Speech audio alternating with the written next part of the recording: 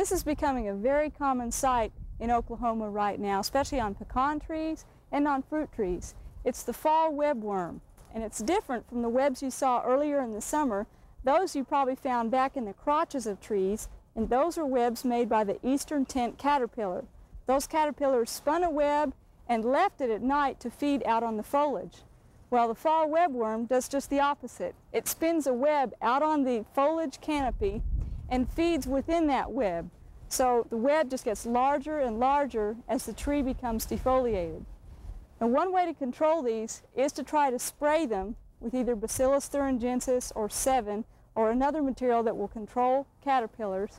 However, that web is sometimes hard to penetrate. Now, a lot of old-time gardeners will take a broom handle and put a rag on the end, soak it in kerosene, and try to burn out the web. You can do that, but it's very dangerous. We really don't recommend it, especially if you're getting high up in the tree, and especially because it's very dry right now and there's too much of a risk of a grass fire. So what I suggest you do on the lower limbs is take a pole pruner and prune out that part of the tree. And if you do this each year on the lower limbs, you can help reduce some of the problem. Of course, you can't get very high up in the tree, but you can control some of the webworm.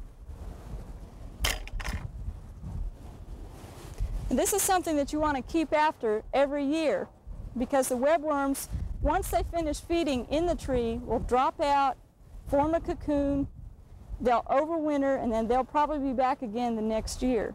Now, they won't kill your tree the first year or two, but they can severely weaken younger trees, and they can become a real serious problem on larger trees if you let them get out of control. So be sure you cut these out when you first see them.